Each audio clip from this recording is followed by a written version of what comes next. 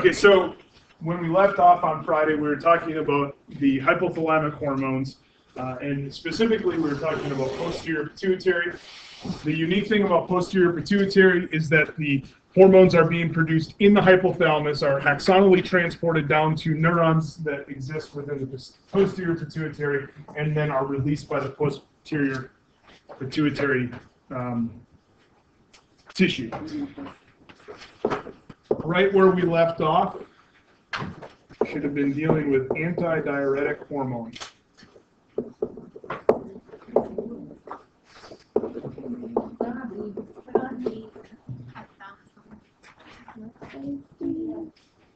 D was oxytocin.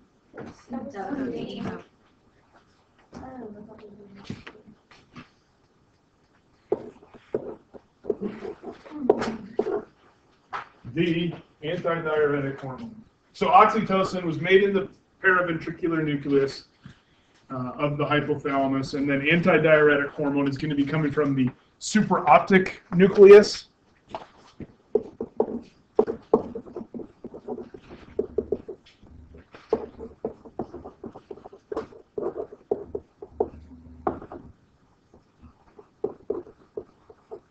And is sent down those neurons to the hypothalamus to be released.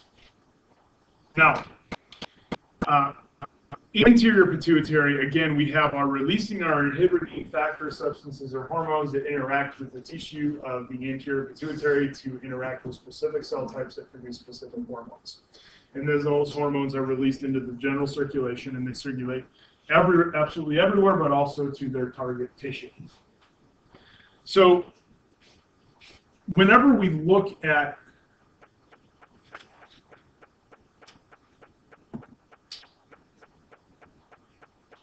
endocrine hormones, the way that we model this interaction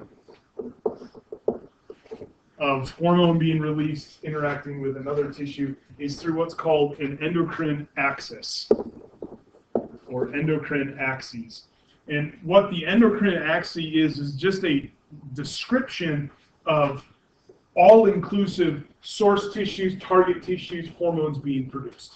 And I'm going to sort of highlight one of these and kind of bring out, hopefully, some unifying features for a variety of different endocrine axes. Okay, so what I'm going to, the specific axis that I'm going to take a look at today is going to be the hypothalamus, pituitary,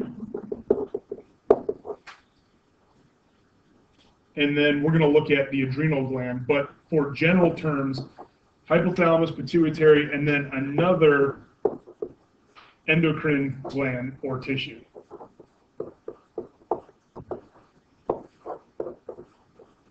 So hypothalamus does something, interacts with the pituitary, which does something to interact with another endocrine or a target tissue. Okay, so to make things more specific here, we are going to take a look at the adrenal gland filling in as the other endocrine tissue. No N there, adrenal gland.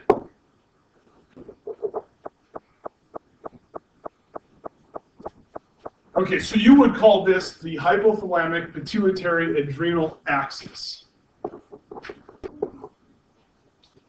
And again, this is the model or the description of how all of these different endocrine tissues and glands interact with their hormones. So this particular endocrine axis is in similar fashion as many of the other endocrine axes, typically begins with a higher brain center.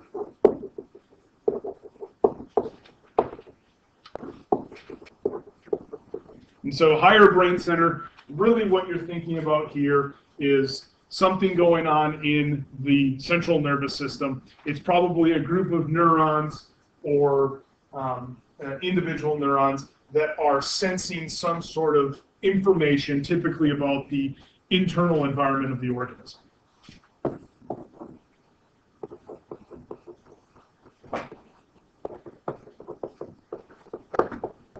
So we're going to sense the internal environment, And we're sensing what changes are occurring. Because remember, this is all coming back to homeostasis.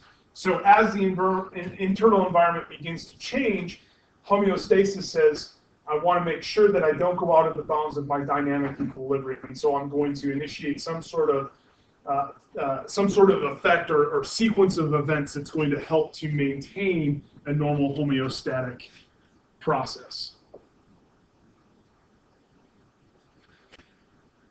So in specific reference here to the adrenal glands are going to respond to changes in stress-related physiology. And so the internal changes that are occurring that are going to be sensed by the higher brain centers are going to be things like glucocorticoid concentration. Now, glucocorticoid concentration is, these are going to be, the glucocorticoids are going to be molecules that are actually going to elevate in the presence of certain stressors. Now, when these stressors interact with the organism needs to make some sort of decision on what it's going to do to respond to these stressors. Is it going to run away? Is it going to try to hide? Is the organism going to curl up in a little ball? No matter what it does, its action most likely is going to require energy. And so where do we get energy from? Ultimately, it comes from glucose. Eventually, glucose is converted into ATP, but we have to mobilize glucose in order to begin to produce ATP for the cells to use to propagate this response or to undertake the response. So with glucocorticoid levels high, we're going to have a response that says, hey, we need glucose. We need to begin to metabolize that glucose. And so we get this need for glucose metabolism. This is sensed in the higher brain centers. The glucocorticoids themselves are going to fluctuate in their levels. Higher brain center is going to pick up on that particular response.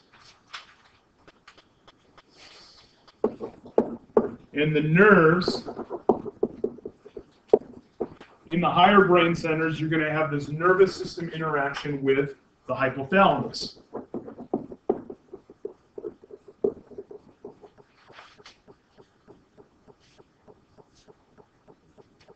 Now, in the hypothalamus, responding to this nervous input, we are going to have specific hypothalamic cells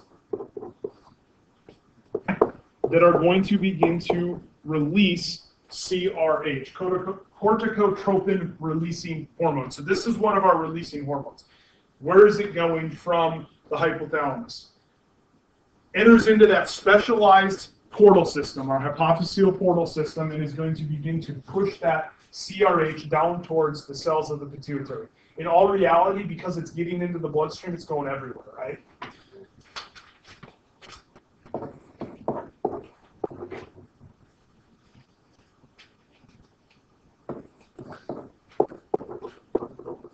So CRH ends up in the hypophyseal portal system.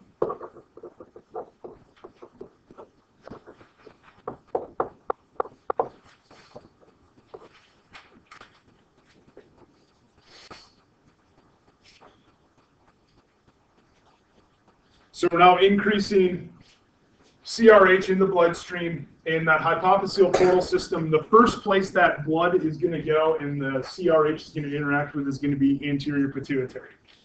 Now, once we begin to interact with the anterior pituitary, we're going to have some sort of reaction. And the reaction here is for the anterior pituitary to begin to produce a hormone called ACTH.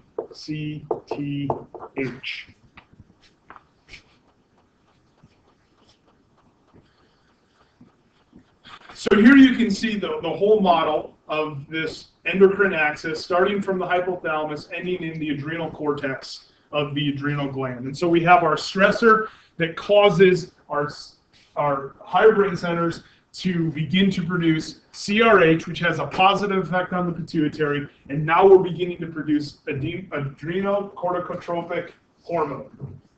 Adrenal corticotropic hormone, ACTH. The specific cells in the pituitary are just simply going to be called corticotrophs. Remember, TROPHS just simply refers to the cells that are producing the hormone. So the corticotrophs begin to produce ACTH, and from the anterior pituitary, this hormone is secreted into the general circulation, or into the GC. And now it's circulating everywhere. We do have some feedback into the brain. We have distribution of ACTH to all of our other tissues, and in particular, one of the places that ACTH ends up is at the adrenal gland. What's the GC? General circulation.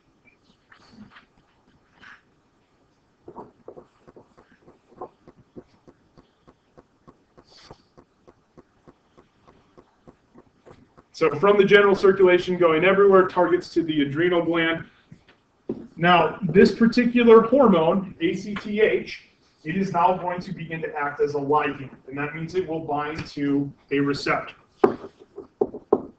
And so it binds to receptors bound in the cell membrane, in the cells in the cortex, or the outer layer of the adrenal gland. So this is the target tissue. Okay, now, what happens once we have that ligand receptor binding? We form this thing called a hormone receptor complex. This is where we're actually going to see physiological changes begin to happen within the organism, all starting here in the cells of the adrenal cortex. So the cells begin to respond in the adrenal gland. And one of the things that happens is those cells begin to grow. So they increase in size, and they also begin to produce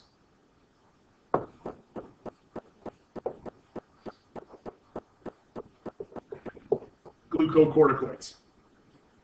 And so these are the molecules that are going to help to respond to the stressors.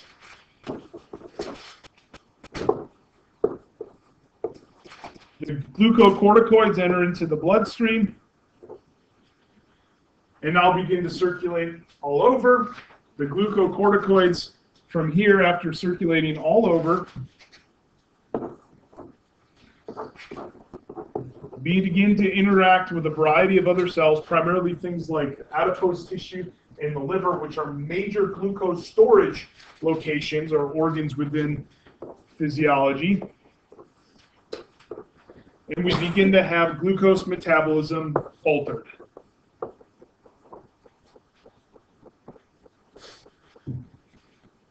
Now we're dumping glucose into the bloodstream. We now have enough of that raw nutrient for energy production, ATP production, that we can begin to really fully respond to the stressor. Again, this is happening in a matter of seconds. It may be upwards of 5 to 10 seconds before we have full glucose inundation into the bloodstream for full production of ATP for whatever response that we need here, running away from the bear on campus or whatever you may have. So this is a basic rundown. We could take other endocrine organs and we could pop them in there. We could say that there is a high level of follicle stimulating hormone indicating that we have progression of the menstrual cycle, and that's going to cause estrogen and progesterone release by the ovaries to help regulate that process. We could go through and we could pop in all of these details as we build these different endocrine axes. What I haven't hit on a whole lot just yet is how all of this is happening here. How is glucose metabolism actually being altered? How are we having the hormone interacting with the receptor, causing those changes in the cell? That area of endocrinology is what is known as molecular endocrinology. It is the endocrinology of what's happening with all of the molecules. And that's where we're going to begin now.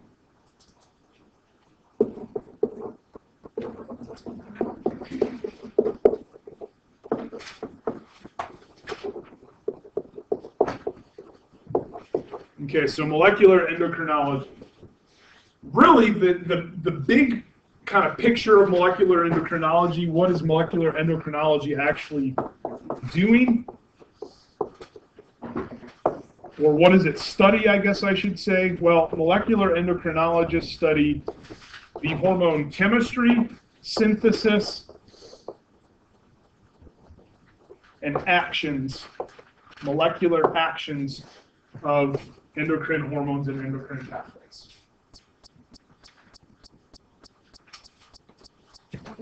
Yes. Is this stuff like in the book anywhere, or we just need to know this from your notes? Because I was looking at a lot of this, it doesn't go into as much detail as you're going to. Yeah, so I'm giving you some extra. Okay. But the book is also details a lot of these endocrine axes. You can go and find each one of them in the book. I'm just kind of giving you the basic building blocks there for the endocrine axes to give you that background so that you can build on that foundation as you go through and study the rest of the material.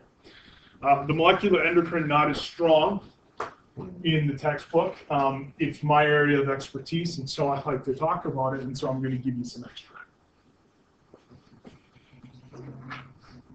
Okay, so does everybody have this?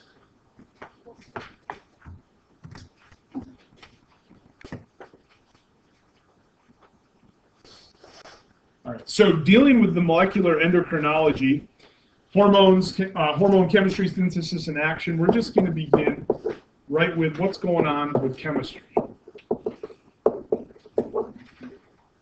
So chemistry, primarily what we're dealing with here is what is the structure, and are there any features that we can utilize to begin to pair up or categorize endocrine hormones?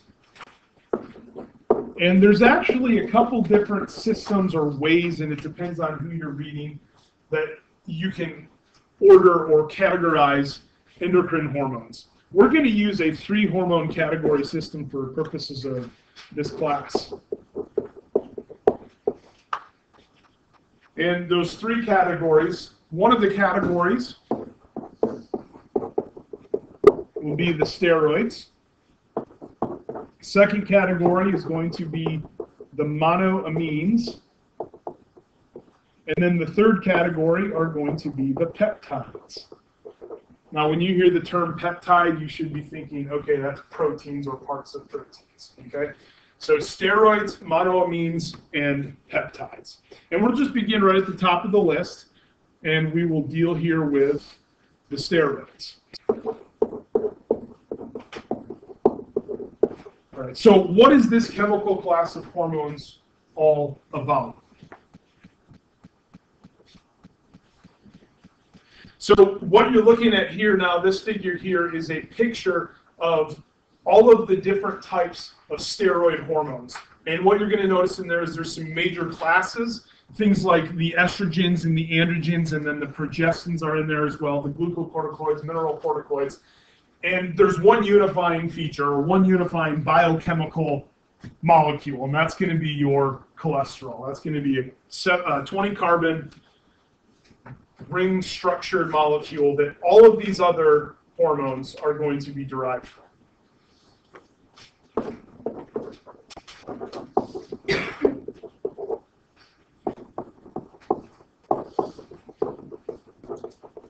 Okay, so derived from cholesterol, and obviously underneath this whole major heading of steroids, the estrogens and the androgens and the progestins and the mineralocorticoids and the glucocorticoids, these are all additional subcategories for the steroid hormones.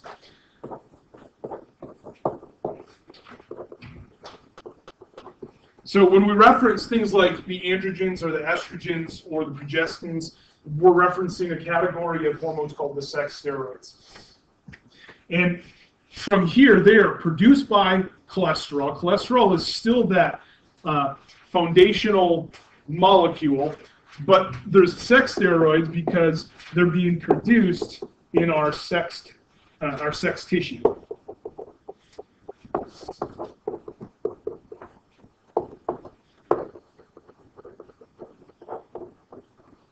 So being produced in the cells found in the testes and in the ovaries. Okay. A second major class here are going to be the corticosteroids.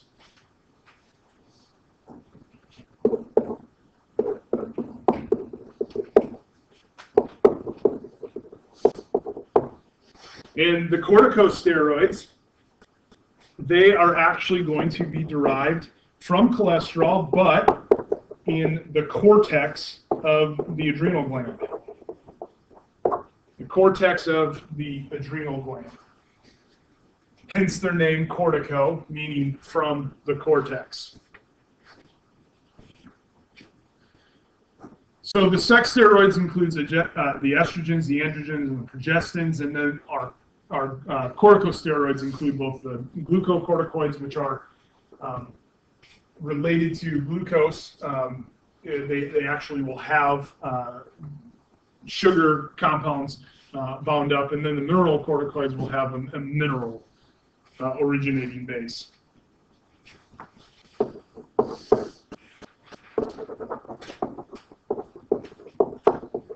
All right, the next structural class is going to be the monoamines. Now, hopefully you see in here the term amine, and hopefully your mind immediately goes to the chemical called an amino acid. And it's mono, which means one, and so this is going to be derived from a single, this class of hormones is derived from a single amino acid.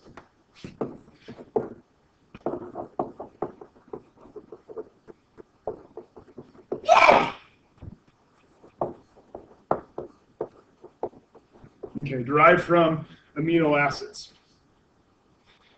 Now, in this derivation process, we are going to chemically alter the amino acid, but along the way, the monoamines are actually going to maintain some of the amino acid function.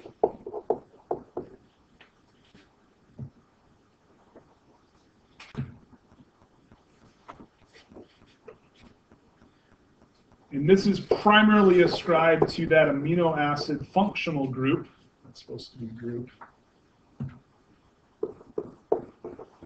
The functional groups that are left over. So things like the carboxyl group and the amino group, the nitrogen-containing amino group, are still going to be present in these monoamines. Now, we've actually run into this class of molecule in the past because we actually find that the monoamines include several molecules that also act in neurotransmission. So include several neurotransmitters. And so we're going to find things like dopamine and norepinephrine and epinephrine. But there is also a special group of the monoamines, and chemically they contain a ring structure that's called a catechol group, and we're going to call these the catecholamines.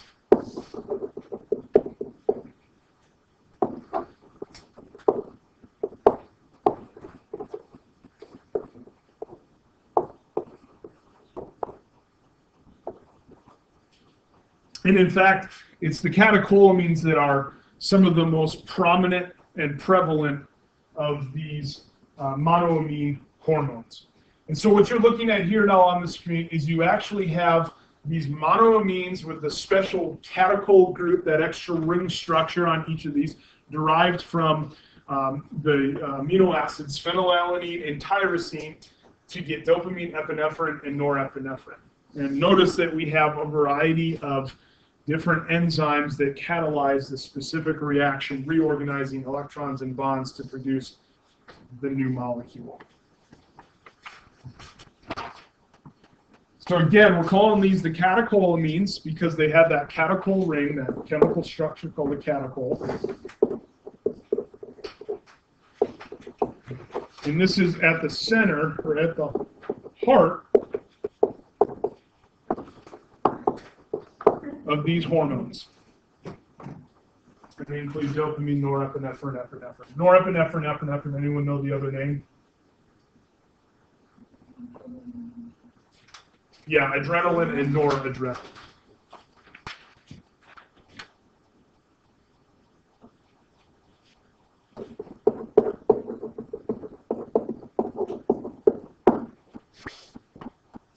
All right, so the next and final major class of hormones for from the chemistry perspective are the peptides. Again, when we hear peptides, I want you to really be thinking in terms of related to protein. Okay, so what you're looking at here, this is actually the molecule insulin, the pancreatic hormone that helps to regulate glucose levels in the bloodstream. Now, a peptide is a molecule that just simply is a chain of amino acids. So the monoamines, they were related to the amino acids as well, but it was a monoamine, meaning a single amino acid. Now we're dealing with chains of amino acids, and that's one of the big differentiating factors between the monoamines and the peptides. So we're going to actually see that most of these peptides, or most of the peptides in endocrinology, are going to be anywhere from 3 to 200 or more amino acids in length. Now, we do like to sort of group things even further here as well, and this is primarily going to be based off of the number of amino acids that show up or are present inside of the hormone itself. So when we have a short chain of amino acids, we refer to this as an oligopeptide.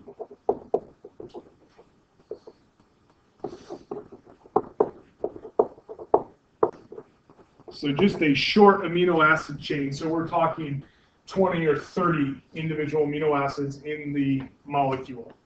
And then as we get a little bit longer, as we tend towards that 200 plus amino acid length chain, these are going to be polypeptides.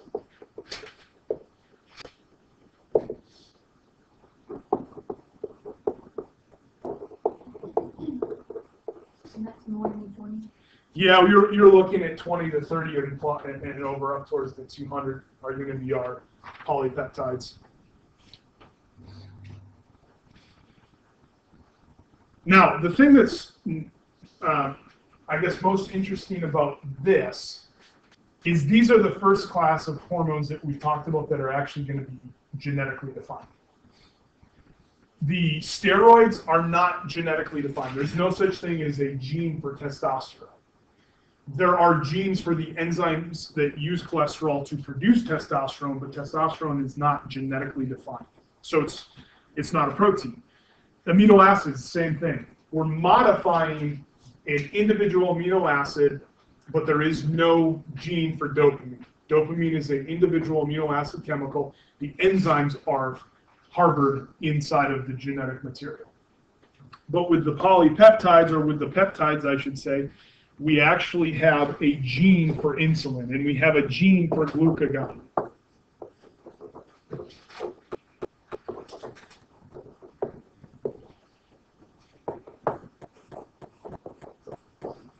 So these are going to be directly defined in the genome. They will have a gene.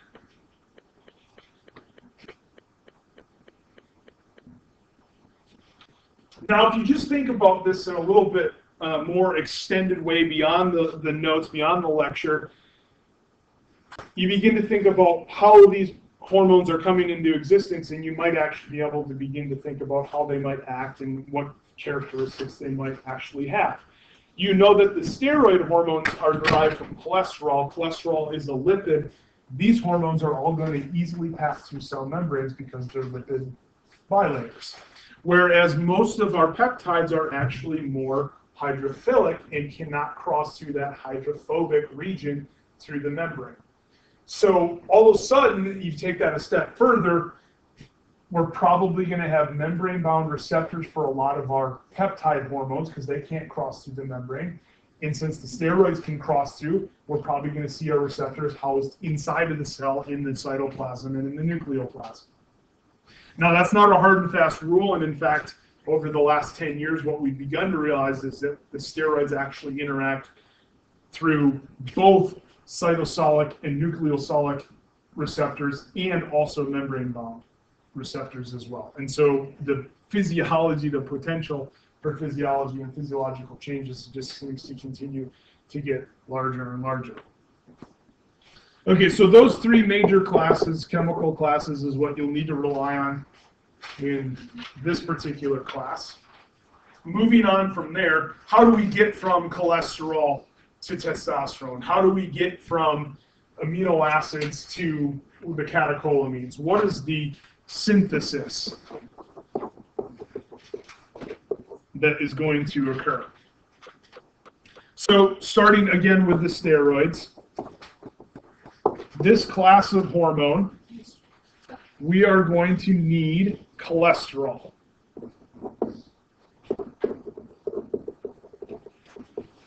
So cholesterol is going to need to be the starting material.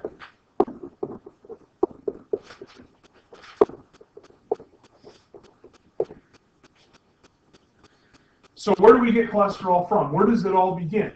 Well, we know that there are genetic sources and dietary sources for cholesterol. Most people get a large amount of their cholesterol, their daily cholesterol, comes in from food. So you go up to the calf for lunch today, and you have a hamburger. That hamburger is going to have cholesterol in it. You're going to consume that. It's going to be ingested, pulled into the digestive tract, into the bloodstream, and distributed throughout the body. So incoming from food, we're going to call that the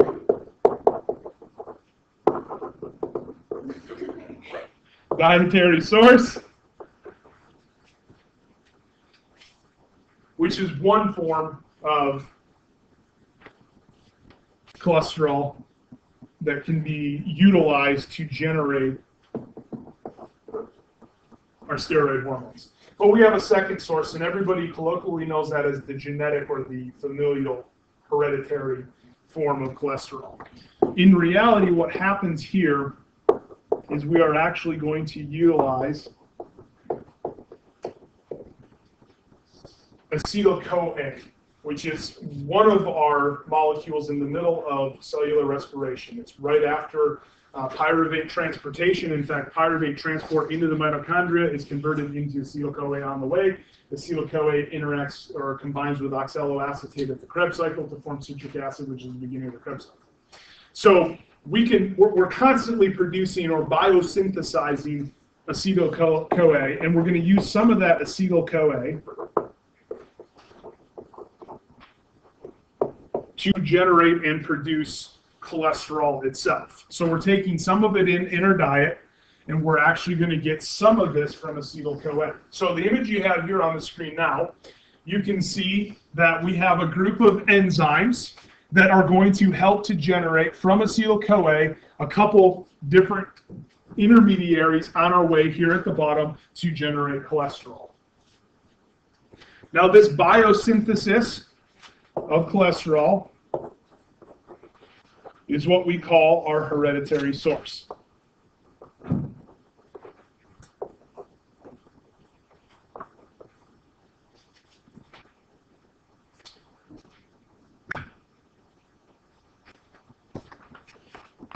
Good.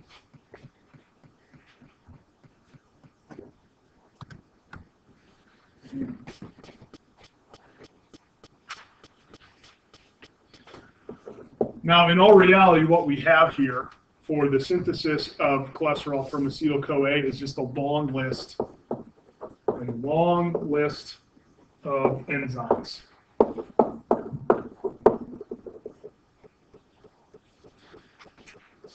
Now, across the human population, this long list of enzymes, there are a variety of different versions of these enzymes, and the variety of different versions of these enzymes cause very large amounts or very big differences in function. And so there are some of these enzymes in some humans that produce cholesterol really effectively. And so those individuals are going to have a much higher rate or higher level of hereditary-based cholesterol or hereditary origins cholesterol, right? Some people, they don't have as efficient of these enzymes, and so they have a much lower level of that cholesterol. So in the human population, cholesterol levels are going to vary based off of the types of these enzymes, the versions of these enzymes, if you will, that exist. So for some people, cholesterol from a hereditary source is a big problem because they produce so much of it because of very efficient enzymes. For some other individuals, it's not as big of a deal because of inefficient enzymes. Now, if you're up on your drugs and up on your pharmacology for cholesterol regulation, you may recognize a drug called Lipitor. One of these enzymes, which is going to be HMG-CoA reductase, which is right up here at the top. You can see that after acetyl-CoA is converted into 3-hydroxy-3-methylglutaryl-CoA, we have an enzyme HMG-CoA reductase, which converts it into mevalonic acid. The HMG-CoA reductase is actually going to be blocked by a group of drugs called statins, which Lipitor is one of them.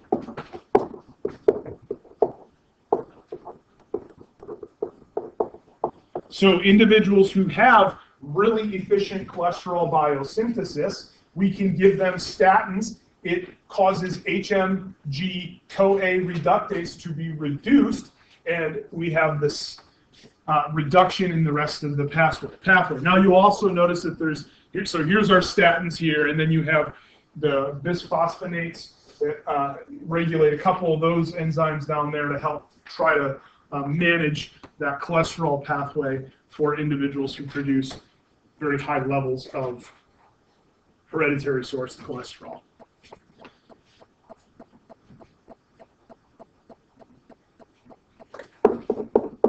So your cholesterol, you can get it from your diet, or you can get it from this biological pathway.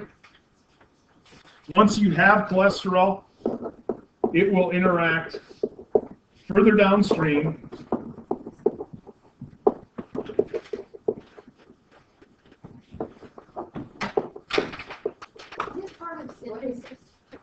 Yeah, this is still under synthesis under steroids.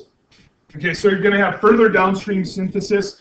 It's basically cholesterol is going to enter into a variety of other biochemical pathways. One of them will lead to the progesterones. One of them will lead to the androgens, and one to the estrogens, and so on and so forth.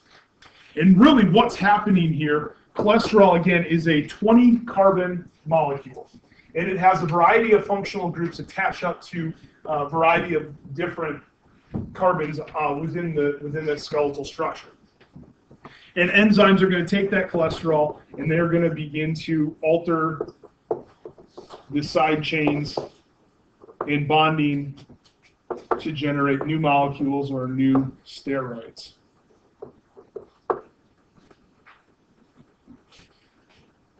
Now, most of this is all connected together, and basically the sequence is to go from the progesterones to the androgens to the estrogens. So just an example here of how cholesterol starts out, moves its way through this pathway to get to something like 17-beta estradiol, which is one of our most potent estrogens in human physiology.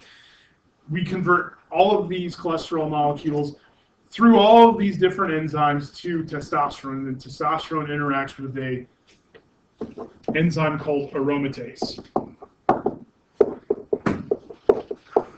And it is going to be converted into 17-beta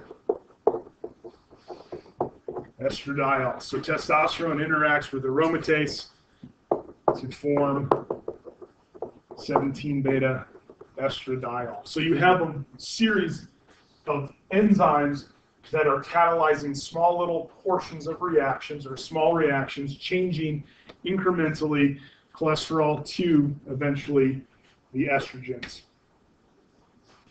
Now again, we're not talking about proteins here. We're talking about steroids, cholesterol-derived molecules. So there is no steroid gene. We're not going to be able to parse the genome and find the testosterone gene or the 17-beta estradiol gene.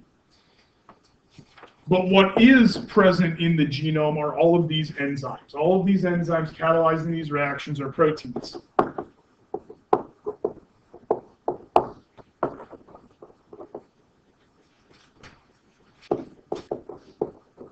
So the enzymes in the pathway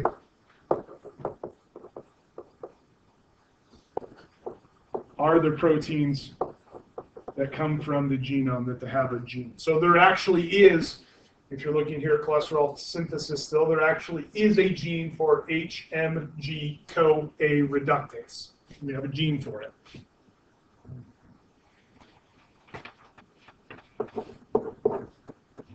Okay, so that's all I'm going to say on the synthesis of the steroids. Now let's move on to the monoamines. So someone real quick, what is the starting material for the monoamines? Anyone remember? Single amino acid.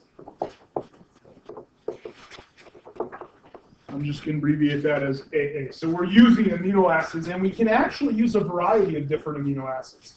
There are two particular amino acids that are very, very common in production pathways for monoamine hormones. So our most common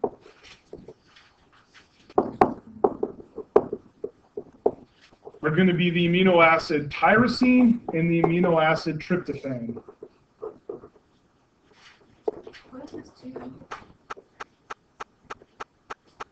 So tyrosine and tryptophan. Where are we actually going to get our amino acids from? Normally what we do is we grab the amino acids from a source protein.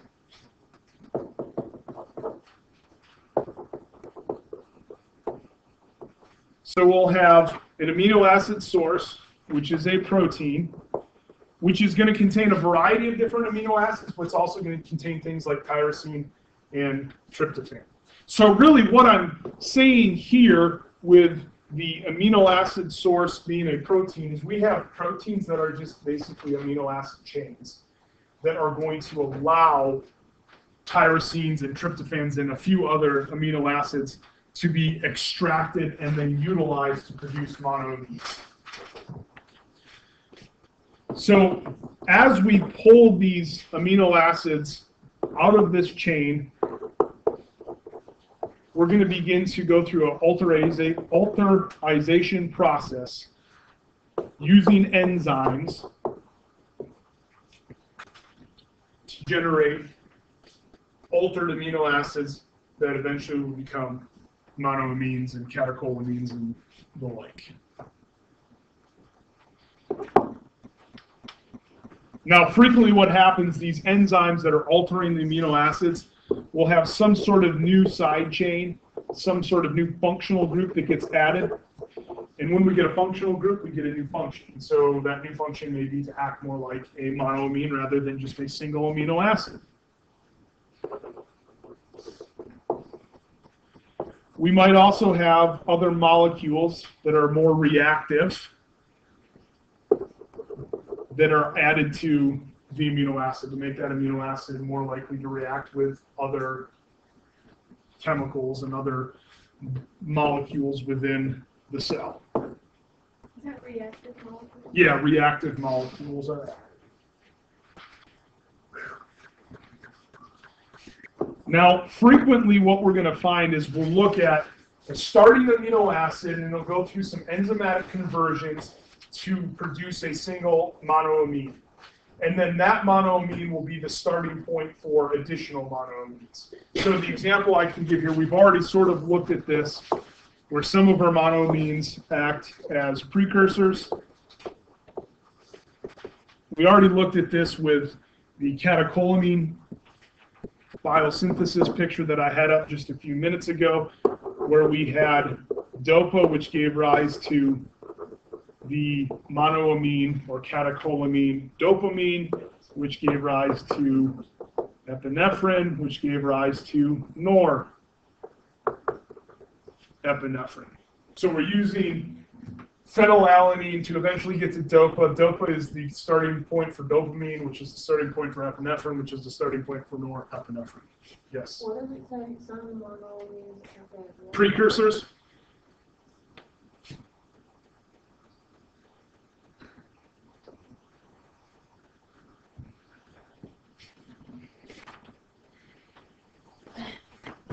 What's epinephrine? Norepinephrine. Epi and norepinephrine. All right, so in the last few minutes here, I'm going to dig into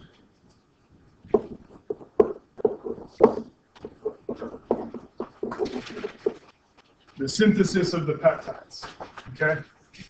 So synthesis of the peptides, we're actually going to have to follow more of that classic molecular cellular biology dogma of DNA being transcribed into messenger RNA, transcribed into messenger RNA translated into protein, and then we're going to have post-translational modifications that occur to finally get the mature final form of the peptide hormone.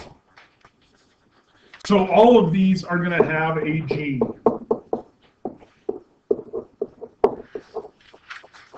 All of our peptides have a gene. And again, we follow what we call the central dogma of molecular biology. I'm going to put this up sort of in an annotated form. So we have a gene, DNA, gets converted into messenger RNA, eventually makes it into protein. Or it could just be a single peptide that gets incorporated into a larger protein, whatever the case may be. Go from the gene to the protein, and then typically our protein is actually first going to be in inactive form, and then we have to go through the process of activating. We will pick up with that on Wednesday.